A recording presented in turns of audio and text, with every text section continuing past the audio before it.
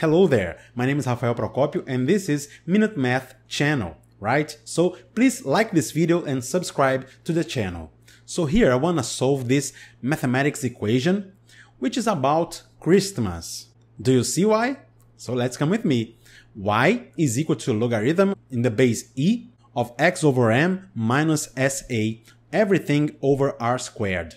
So let's solve this equation and see what happens. The first thing I want to do here is multiply both sides by r squared. When I do this, I can cancel out this term, right?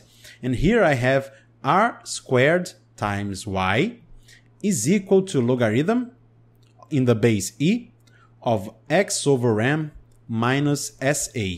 So now what I want to do, as I have this logarithm in the base e is equal to r squared times y, this is the same thing as e to the r squared times y is equal to this thing right over here, or x over m minus sa, right? This is the same thing, okay? So now what I want to do is multiply both sides by m. So this thing times m and m times e to the r squared times y. So here I have Mary. Can you read this? Mary.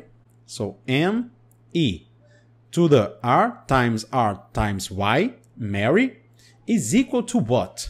M, I simplify with this m right over here. So x minus s times a times m. So s times a times m. Now rearranging this thing right over here, which is a multiplication, I can have Mary, right, is equal to x minus MAS. So Merry Christmas in the mathematics way. Alright, like this video, subscribe to Minute Math, and come with me. See you next class.